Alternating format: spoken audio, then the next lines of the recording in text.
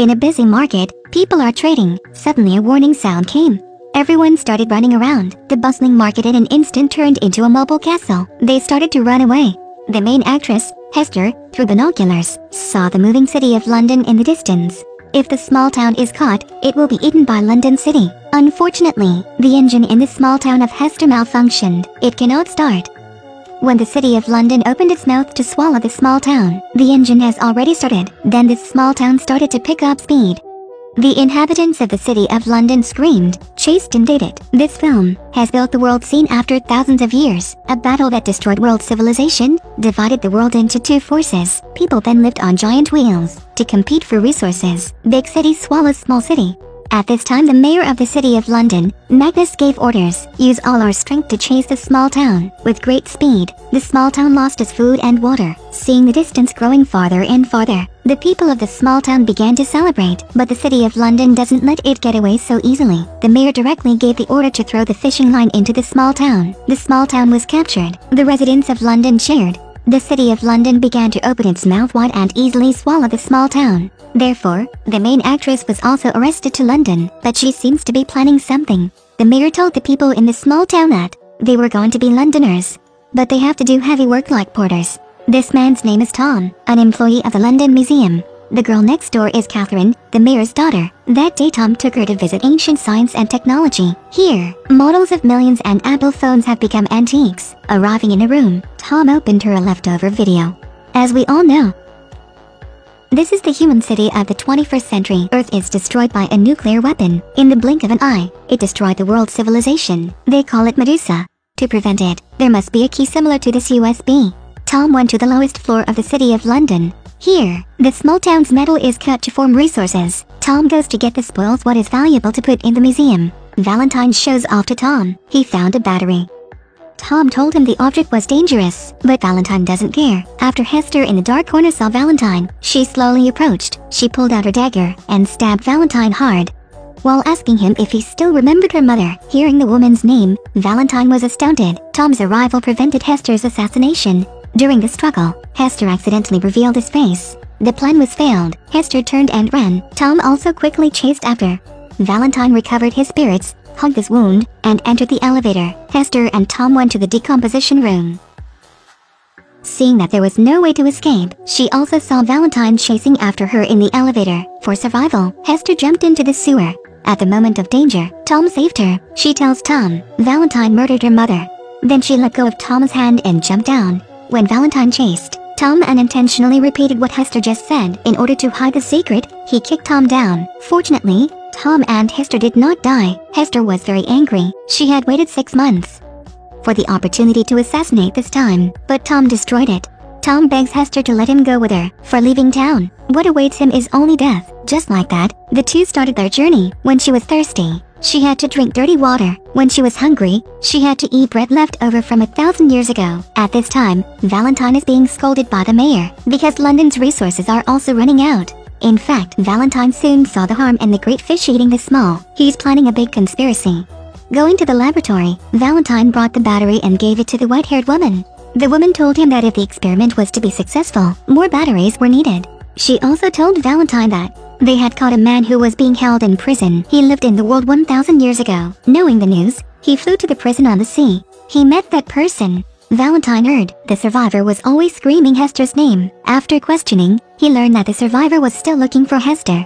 Because Hester was cursed, he had to kill her. Valentine got on the plane. He wanted to use this person to kill people, so he launched a bomb back to the prison to release the survivor. When the survivor was released, he lost all good feelings. In his head there was only killing. Even though he is steel on the outside, he has a human brain. At this time, the two of them ran away but were captured by the slaves. They were then imprisoned in a room. Hester talked about his past.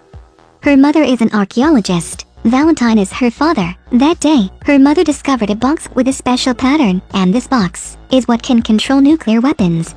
Valentine, wanting to monopolize the box, killed her mother, then scratched Hester's face. Before she died, Hester's mother gave her a necklace in the shape of an eye. She told her to take good care of it. The next day, when the two were put up for auction, a woman wearing sunglasses appeared. Her name is Anna. She is the leader of the Peace Alliance. On that day, the human world divided into two major alliances. One is a mechanical alliance to kill each other. The other is a peaceful alliance established by Anna. She wants to buy Hester for 50 dong, but Hester is being wanted by Valentine. The reward for the person who catches her is up to 50,000 dongs. The slave owner instantly recognized Anna. He wanted to capture her to receive the reward. But at this moment, Anna raised her gun and shot him directly. Tom and Hester took the opportunity to escape. Unexpectedly, the two did not run far when they encountered the survivor Shirak. "You can't run away." The two immediately ran, but the big wheels couldn't stop Shirak at all. In an emergency, Anna flew the airship and launched a cannon to its Shirak, then released the rope to pull the two people up. However, Shirak caught the rope, and the helicopter wobbled about to fall. Fortunately, Tom used a knife to cut the rope, so they were lucky to escape danger. Why Shirak wanted to hunt down Hester? Turns out that year Hester was saved by Shirak. Shirak adopted her, for letting Hester be with him forever, even treating Hester as a daughter, in order to make Hester forget his hatred. Shirak proposes to convert her into a cyborg. To this proposal, Hester agreed, but the arrival of the city of London changed her mind. She decided to avenge her mother. She ran away from Shirak with a grudge, which made him angry, so he wanted to kill her. Anna brings the two to the city in the air. Here, she told the truth about finding Hester. Hester's mother is Anna's best friend. She had told Anna to keep an eye on Valentine. Anna recently heard that Valentine is doing a very dangerous experiment. If we want to stop Valentine, we must find a mystical object. When everyone didn't know what to do, Shirak found them. But for him, ammunition wasn't a problem. Everyone here isn't a match for him. Fortunately, Anna used the hidden weapon hidden on her leg to hit Shirak's chest, to gain time for everyone to escape. Shirak chases Hester. Tom steps forward to stop. The result is very clear. When the survivor wanted to kill Tom, Hester cried and begged him to spare Tom. Look at Hester's teary eyes. The resurrected man decided to let Hester go, and gave Hester the remains of her mother. The oath is no longer valid. I have decided to let you go. Hester. Shirak, who lived over 1,000 years, passed away. The past memory in Shirak's eyes was unwillingness. Now, after the experiment was successful, Valentine activated the nuclear weapon. Faced with the mayor's objections, Valentine directly gave him a shot. He wants to use nuclear weapons to rebuild the new world. Anna represents everyone back to the Alliance. After learning about Valentine's actions, she immediately set up a line of cannons and airships to destroy it. But these are not enough to deter nuclear power. An energy wave destroyed all the battleships. Even the fortified city wall was riddled with a large hole.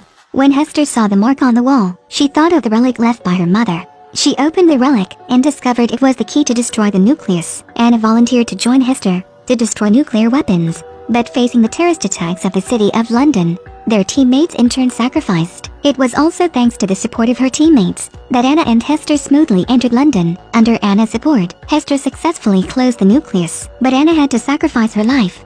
Medusa is off, but the city of London continued to move forward. If it continued to move forward, it would collide with a peaceful alliance. Tom defied everyone's opposition to fly the plane into the center of London's propulsion engine to destroy the engine area, then even save Hester. For to end all of this, Tom shot down Valentine's plane on the run. Valentine fell. His body fell under the great wheels of London. In the end, the Peace Alliance accepted the innocent inhabitants. Hester and Tom on the plane began to find a new life. The visual effects of this film are absolutely visually shocking. Steampunk version of the mobile city, the ruined world plus the magnificent deserted city in the air, brighten everyone's eyes. In the end, that historic battle was extremely special, but Shirak's ending made the audience a bit disappointed. If there is a second season, hopefully, he can be revived. Thank you for watching. See you next week.